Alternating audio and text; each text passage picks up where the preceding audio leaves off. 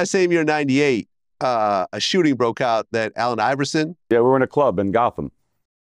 I went to it was the rapper Corrupt. It was his birthday party, and I got invited, and I went, and Iverson was pulling up. My friend had the valet, and they wouldn't let him park, and I said, let him park. And Allen Iverson. And we went in, we were in there the whole night having a good time. There was a shootout outside. 2 people got killed. They blamed us the next day.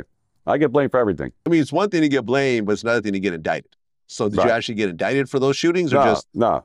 But the paper, you know, the paper, the Kitty Caparella, the Daily News, every day I was in the paper. They just, anything that happened in Philly, they blame me.